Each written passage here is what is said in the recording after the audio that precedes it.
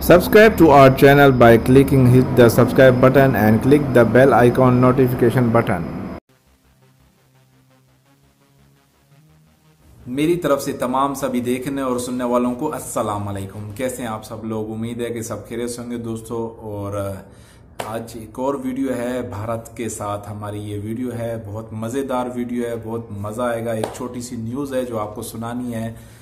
मुझे बहुत मज़ा आता है भारत की जो है ना, इस तरह की न्यूज़ देखने के बाद मुझे बड़ी खुशी आती है। तो वीडियो शुरू करने से पहले मेरा एक छोटा सा मैसेज होता है कि प्लीज़ खुदारा अपने माँ बाप की इज़्ज़त व एहतराम करें। ये वो वाहिद मेडिसन है जो आप रेगुलरली लेंगे तो इंशाल्लाह आपकी ज़िंदगियों में ऐसी खुशियाँ, आपकी ज़िंदगी में कोई भी बीमारी, कोई भी ऐसी रोज़ी की तंगी नहीं आएगी इंशाल्लाह। ये मेरा यकीन है। आप भी करके देखिए। डेली सुबह उठकर अपने माँ बाप से इज़्ज़त व प्यार लिया करें, उनसे हंसी खुशी से मिला करें। और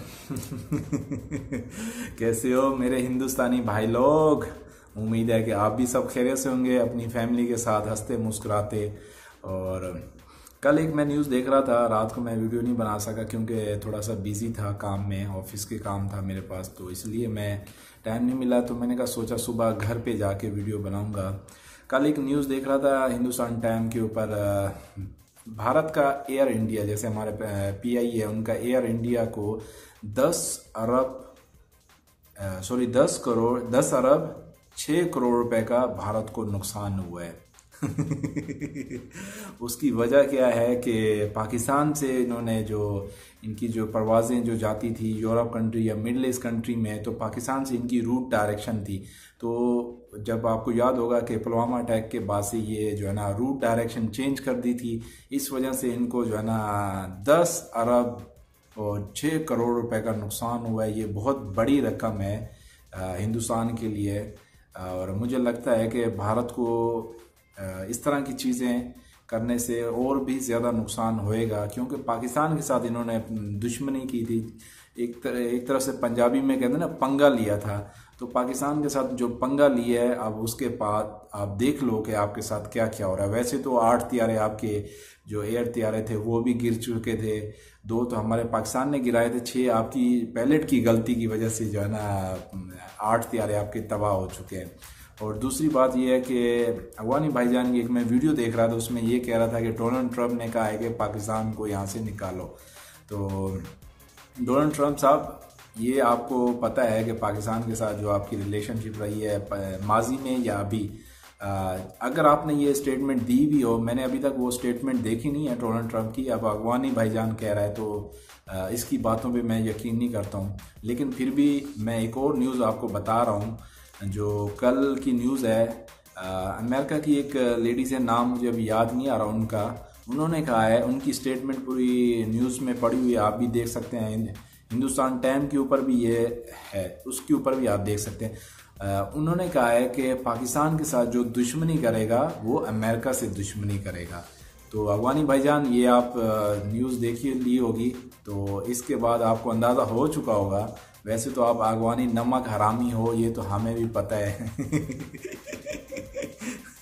हमने जो आपके माथे पे जो स्टैंप लगाई है अफगानी नमक हरामी की, ये सही से लगाई है पाकिस्तानियों ने। और मुझे तो बहुत ज़्यादा खुशी है कि तुम्हारे माथे पे जो अफगानी नमक हरामी, ये सबके लिए नहीं, ये जो पठान भाईजान और अफगानी भाईजान, क्योंकि ये मतलब मुसलमान तो मैं बार बार कह चुका हूँ, मुसलमान तो है नहीं।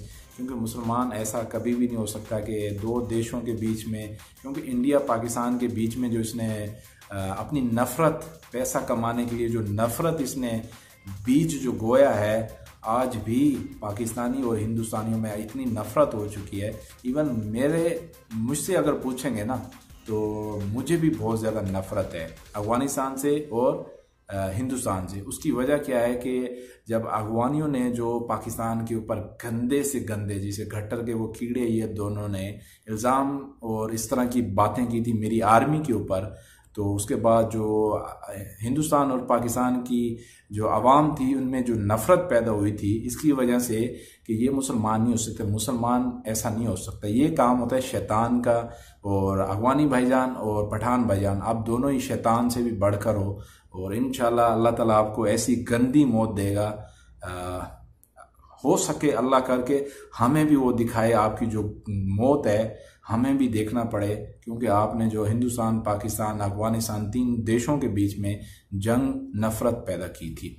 और वीडियो बस लंबी हो रही थी, बस ये न्यूज़ थी, मुझे आपको बताना था कि 10 अरब 6 करोड़ रुपए हिंदुस्तान को नुकसान हुआ है। और जो अफगानी ने कहा था, लेकिन रियलिटी क्या है, अमेरिका ने ये कहा है कि जो पाकिस्तान का दुश्मन है वो अमेरिका का दुश्मन है। बस यही थी। और जुम्मा भी मुबारक हो, आज का दिन जुम्मा है। आप हमेशा खुश रहें, हंसते मुस्कुराते अपनी फैमिली के साथ रहा करें, चाहे वो हिंदुस्तान से, अफगानिस्तान से है या पाकिस्तान से, हंसी खुशी रहा करें। बस यही मैसेज है मेरा। ओके, अल्लाह हाफिज़।